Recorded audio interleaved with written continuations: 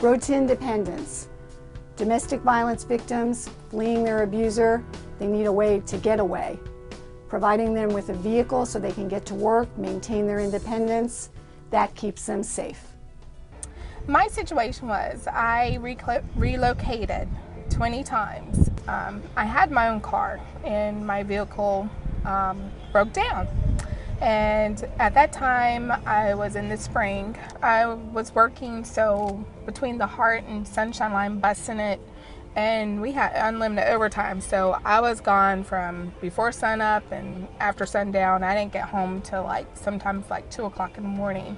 Wheels of Success spurred a lot of moments for my life to having a firm foundation and definitely enhancing and embracing me to my road to independence. I was able to commit to being there full time with One Touch without having to juggle how I'm going to get to and fro, because I was able to do it and have the courage to do it and not worry about looking over my shoulder, because as you're surviving domestic violence, you just never know. So my desire now is to pay it forward to somebody else. And now I'm able to look forward to my next level and hopefully getting promoted.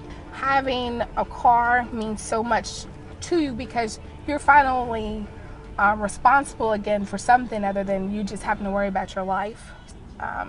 The person who donated to me gave my life back. You picked up somebody's life that was broken and been a great part in mending that back. Thank you.